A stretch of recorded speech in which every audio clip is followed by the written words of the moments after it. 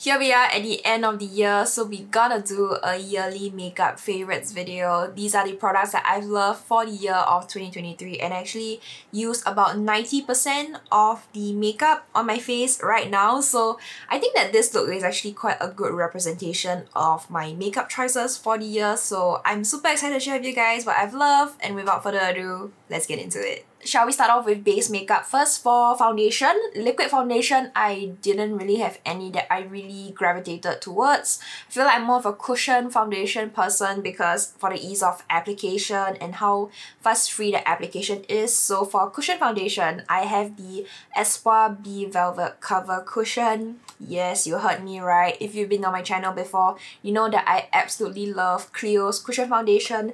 I have it with me actually, the one that went viral, the one that's Kill Cover, the new Found Wear cushion, this one over here, the one in a little square. I actually did manage to get my hands on it and I tried it out. I'm like, kind of thing, but anyway, it's not a review on this. The finish is a very velvety finish and I feel like the color itself, I think this I can get away with because after getting my personal color analysis done, I realized I'm like a 21 cool tone apparently, but I don't know how true is true because look at my skin. This is looking quite olive, but I feel that with neutral foundation cushions or neutral foundations, whatever it is, I feel that I can get away with it easier compared to straight up pink cushions. So that's why out of all the cushion foundations that I brought back from Korea, this was the one that I keep gravitating towards. I think what really blew me away with this cushion foundation is the coverage. The coverage is great. Like it covers all of your acne scars, acne marks, and it adheres pretty well for me. Granted, I have heard some people saying that this doesn't adhere well for them. For me, it does the job, and I do set it down with powder as well. So when it comes to this, I really make sure I lock it in place and it doesn't really like go anywhere. The velvet finish makes my skin look a little bit like powdery, but still it looks very skin-like. It doesn't crease easily either, of course, when I set it down with powder and all that. So I'm very impressed with this powder and I absolutely love it. I am considering of getting the liquid version of this based off how much I love this cushion foundation.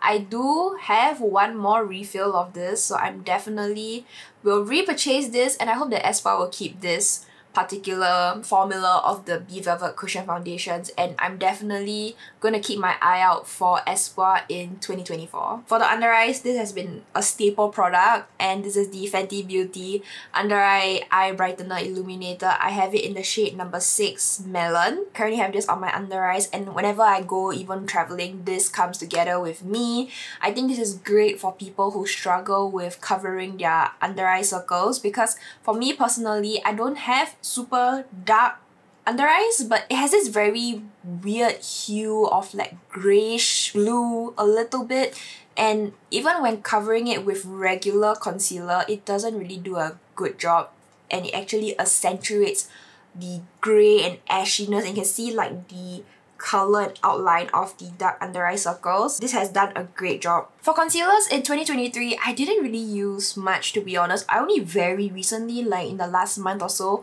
picked up like 3 or 4 concealers because I needed to like refresh my collection.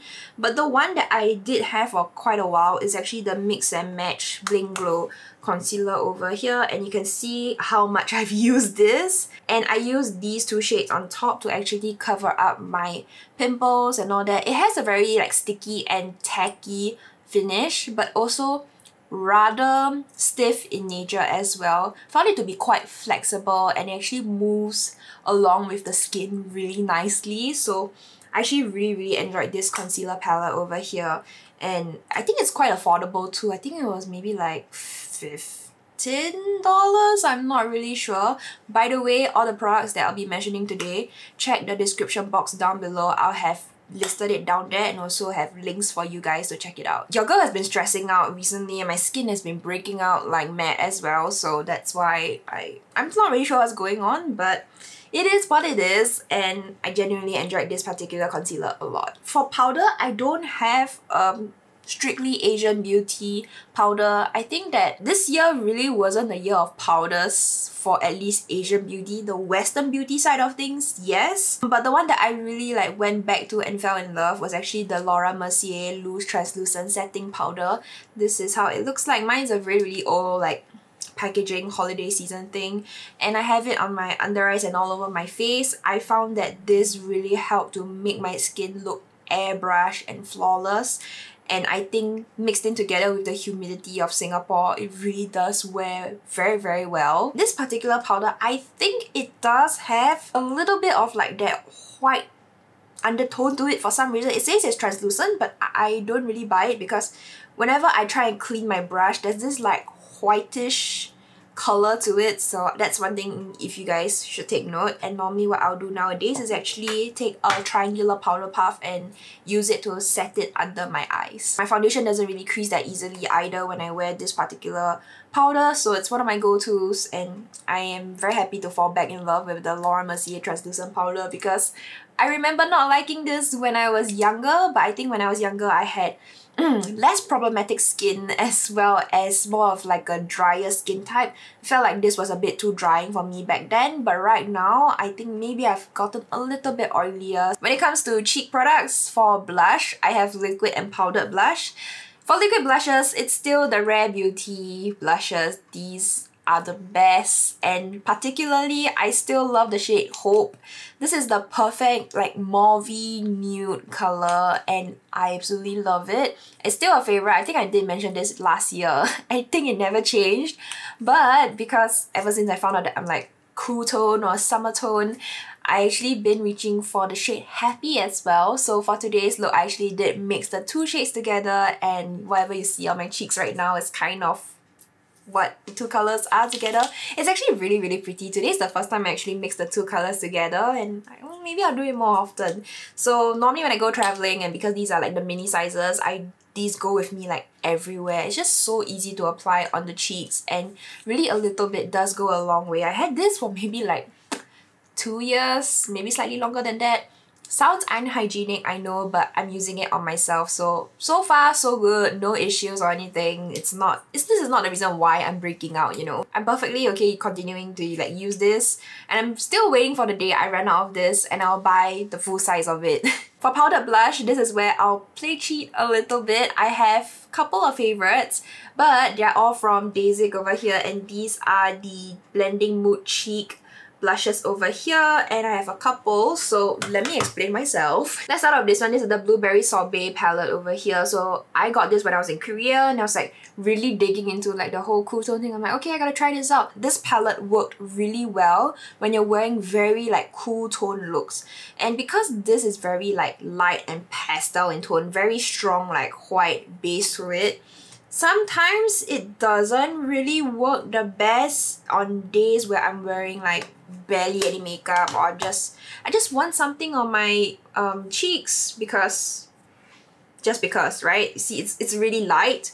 So I ended up getting this one, the Violet Knit one. Still quite light in tone, but there's not a lot of white base to it. And this top one over here is the deeper one, so you can see very, very light blushes. This was like a good sister palette to this one over here. I think when it came to doing like cool tone looks, if I wanted something a little bit deeper, I'll reach for this, and I wanted something a little bit lighter, then I'll go for this palette over here. But then surprisingly, between like these two, right, these two palettes, I actually reached out for Almond Vanilla more. This was my go-to palette when I did not know what blush should I put on my cheek, especially if I was doing more colorful looks. And the color that I went for the most is actually this color over here. I think this is a great nudie beige. It's very unique, and this is how it looks like. This particular color just worked so well with a lot of the looks that I wore, even on days where I didn't know what to put on my cheeks and all that. It just gave a nice healthy flush to my cheeks. And because this is like a baked formula, so it's like a dome, I don't know if you guys can see this, but this one over here is the flattest out of the four. As I was reflecting back, I was thinking like which blush that I really like use a lot, and really was this nude beige brown color, and I was quite surprised myself because I genuinely thought that it was gonna be like a purple or mauve blush or something like that. But honestly, this just shows that sometimes when it comes to doing like personal color, you don't really have to follow strictly to, oh, purple blush, mauve blush, that kind of thing. I actually really want to do an update video towards me getting my personal color done, because I have thoughts on that and how people are like all up and upset. I remember somebody saying like, oh, personal color is a scam and all that kind of thing, and I'm like, okay. I think it'll be helpful if I did an updated video. I don't know. What do you guys think? For bronzer, it's definitely not an Asian beauty brand, but it's from a Western brand, and it's from one of my favorite brands, Pat McGrath. So this is actually in the shade Nude Honey, and this has been a great bronzer for warming up foundations that are a little bit too light. I just need some warmth to my skin, if not I'm looking a little bit flat.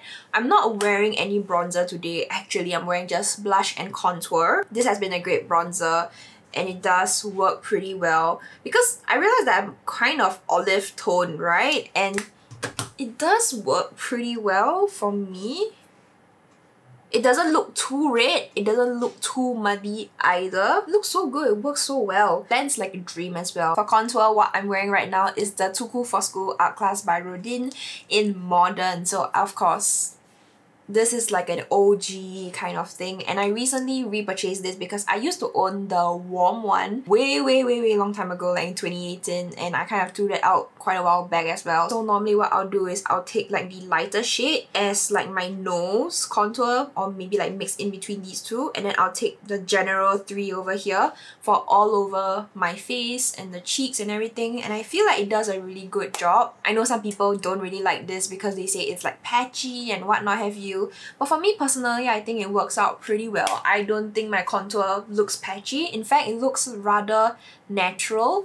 For my color and skin tone, I think this worked really well, and I absolutely love the color. So you can see that I have made quite a dent in the center over here, because this is normally the middle shade is what I'll usually reach for the most. So yeah, Art Class by Rodin, I can never go wrong with this. Highlighter, I don't have any because really this really was the year for me for matte look, and even whatever like shine that you're seeing on my cheeks right now, it's really like minimal, and if there is any shine, it's probably due to sweat. So yeah, I don't have a highlighter. Moving on to eyes. For eyebrow pencils, surprisingly, I didn't really test any new eyebrow pencils, or even if I did, I didn't really feel very strongly or loved it or whatsoever. So moving on to eyebrow powder, I'm not sure if I mentioned this last year, but the Kate Designing Eyebrow, I'm currently wearing this in my brows right now, and it's actually a trio of eyebrow powders. I believe I had this brow powder for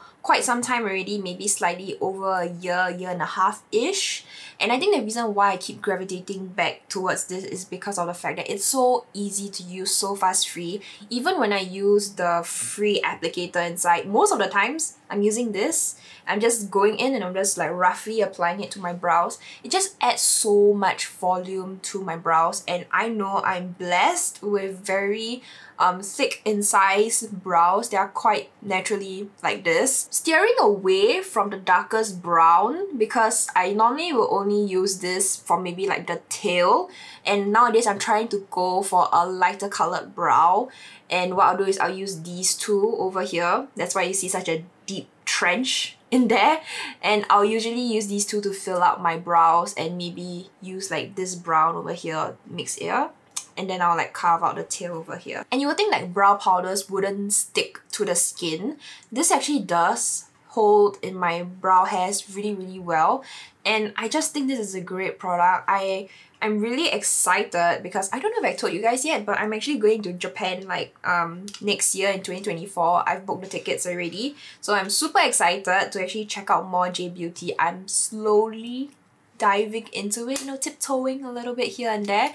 So Kate as a brand, I mean, just trying out this alone by itself, it really wowed me. So really excited to see more from Kate. We have eye primers as well. You guys know I've always said this so many times on my channel that I always believe in having eye primers, like a good quality one. So the one that I use is always from Western brands.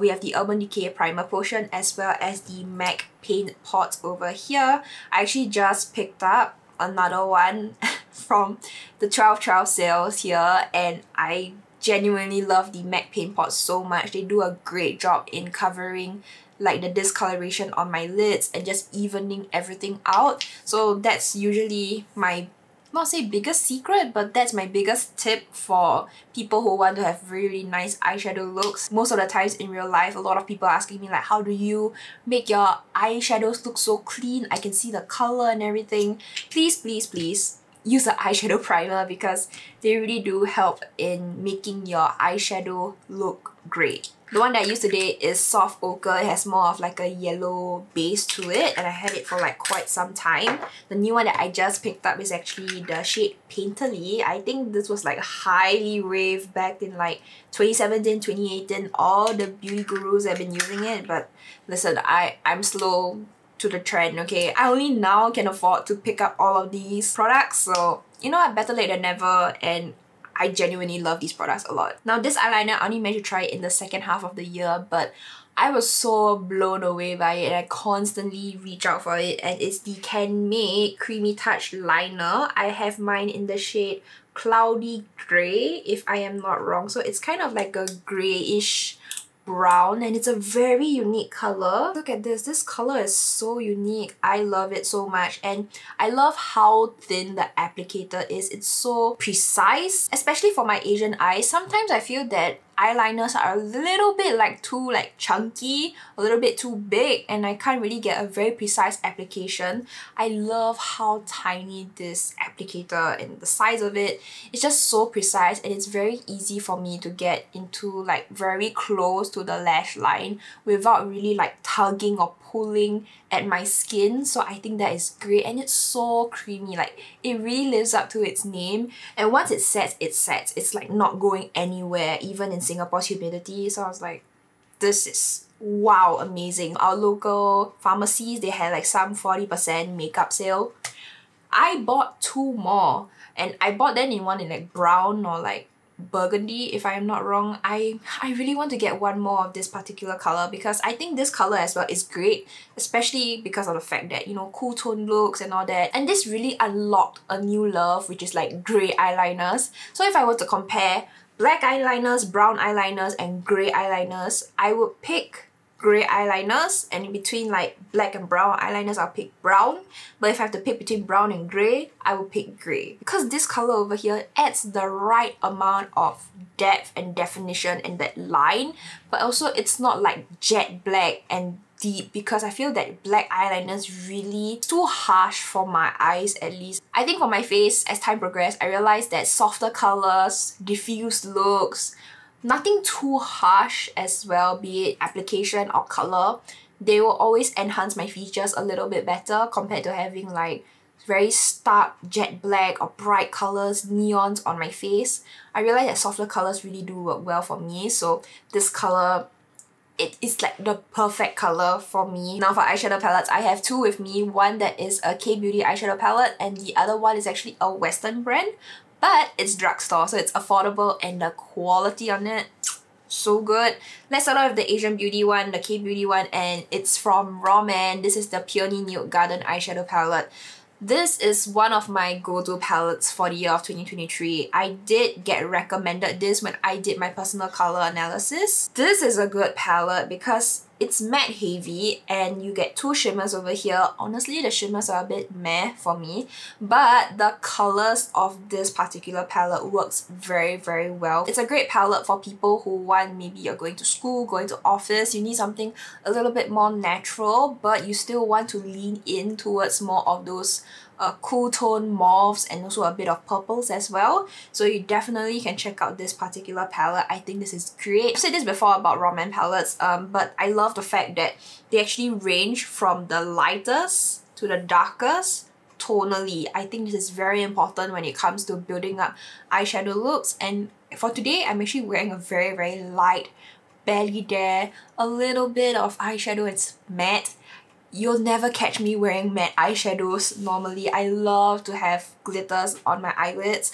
I did have it on my Kbeauty, couldn't get away with it. But this particular palette, I think it is a really good palette, especially for cool tone summer girls. If you are one, please check this out. If you have the chance, swatch it at a store or something, because I genuinely like this a lot. The formula of this is a little bit more on the powdery side, and there's a little bit of kick up as well. But I think that for what it is, I think this is a great palette, especially if you're starting off with makeup. The drugstore eyeshadow palette that I absolutely love is from Catrice. This is actually the Pure Nude eyeshadow palette, and this is how it looks like over here.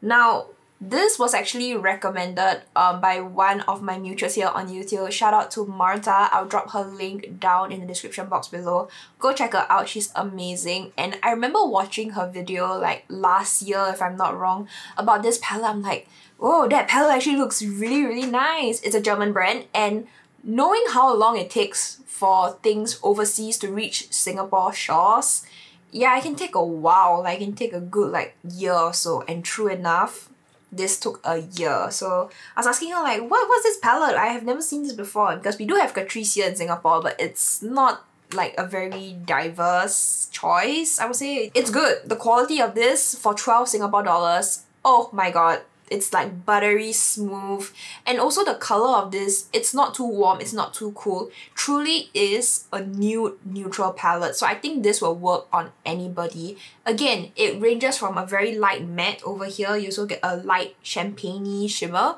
as well you get deep dark browns. I feel like this could be a deeper brown, but for drugstore, I think this is great. For 12 Singapore dollars, and they are so creamy as well. They're not as powdery as the raw man ones, but still, wow. The shimmers, great quality as well. And the color choices of the shimmers, very easy to use as well, very appropriate for any events or just work and all that. I am shocked by how good this is, and no one else is really like talking about it.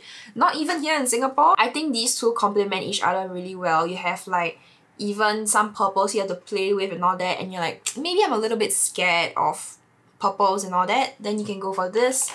This is really a very, very safe eyeshadow palette. I really think anybody can wear this. We have liquid glitters as well. You can see that on my eyes currently. I have one. This is like underrated, nobody talks about as well. Gatekeeping it a little bit, yeah. It's from Code Glow Core, and this is the Bling Glitter. I got this in Korea as well, and I'm pretty sure I picked this, like 2 pieces of this, but maybe one fell out of my basket when I was at OLIVEYOUNG, and I don't know. I only have one with me, and I'm so sad because this glitter is so stinking pretty, and it's literally what glitter dreams are made of. I have it in the shade Splash Love, so it does have like a pink base to it, and it does have chunky hunky glitters in it. And the chunky hunky glitters, you get kind of like that aqua blue reflex, and oh, it is so stunning. Nobody is talking about it at all. I low-key am happy nobody's talking about it, and this is just a between you and me thing, okay? In Korea, I only paid like maybe $10, $12 if I'm not wrong. Online, it's like 23. I'm like, why is it so expensive? So I'm not really sure if I ever pay so much for this, but I'll make sure I'll use this up, and oh, I love this liquid glitter so much. For mascara, we have 1028 Extend Curl Waterproof Mascara. This was a whole new discovery for me. Would I say it's better than the Clear Kill Lash? Well, that's tough. That's like a statement. I'm not so sure about that, but I feel that this particular mascara adds a lot of volume as well to my lashes. I have very short, straight Asian lashes. Yes, this was actually kind of gifted to me in PR, so I'm really thankful for it. I'm not sponsored, I swear. Like, I think it's drying out and it's clumpy already, so my lashes doesn't look on fleek today. It looks a little bit clumpy, but I genuinely enjoyed this mascara a lot, and I think it's just time for it to, you know, go. My lashes stayed up the whole day with no crumbling, and there's no smudging either, and I was very impressed by it, and it just holds the curls so well. I wish they actually came out with maybe like another color, maybe like a brown or a grey or another color, because I feel like black lashes, yes, it makes my lashes stand out. Maybe if there was like a brown color, maybe it would make my lashes look really like long and like standing out, but not so like harsh and intense. So that's one thing maybe I wish 1028 would do, or maybe they have done it, I don't know, I'll check it out. For lips, right now we have lip liner. The lip liner that I actually really enjoy is actually from Sephora. This is the Nano Crayon Lip Liner to go over here. This is the actual size of it. It's really tiny, but it's very affordable. I think it's like 12 Singapore dollars if I'm not wrong. And I am currently wearing this on my lips right now, and this is in the shade light brown. So I think this particular shade, it worked really well whenever I paired it with a lot of other lip tints, lipsticks, because normally that brown shade will always help to deepen the natural lip line, but at the same time add some like definition, and because it's brown, beige, it's closer to the skin tone, it just helps to blend a little bit better with other lipsticks. I know Korean lip liners are a thing right now, lip crayons and all that. I'm still trying to get into the trend. I do have a couple with me, but they are not like a ride or die thing, like it's not a must for me. But I still feel that lip liners, Western brands lip liners, they are just A+, chef kiss, great quality, and this is one of them. So this lip liner actually pairs really well with the lip tint that I'm wearing right now on my lips. Would you like to take a guess what I'm having on my lips right now? My lip tint pick for the year of 2023. A Muse Gel Fit Lip Tint in Soul Girl. Oh my god, like I think this lip tint is so good. It has great coverage, juicy looking finish, and obviously you can build it up. As you can see at the start of the video, obviously it was looking way much more juicy, but I've taken like sips of water in between takes and all that. It still looks so good. When I purse my lips, it doesn't feel heavy. It feels very lightweight, and it's not like settling into like the lip lines. Obviously you can see the separation between like my inner like skin, mouth, lip flesh thing and my lip itself. I actually did mention that I have another shade called Gorgeous Mauve, and if you guys are interested in seeing like my top 7 lippies for summer cool tone girls, please check out my most recent video as well. So if you guys want like a more detailed explanation, please check out that video, and also please check out Soul Girl. I don't know, for the year of 2023, I feel like I liked a lot of underrated or not so like hyped up products for the year, and honestly I'm kind of glad, because like more for me, less for the others. Let me know what are your makeup favorites for the year of 2023. I would love to hear from you guys. Drop it down in the comments below, and if you did enjoy this video, help a girl out. Leave a like, subscribe down below. Love to see you guys around. And if you are interested in checking out my other videos, you can check out this video over here.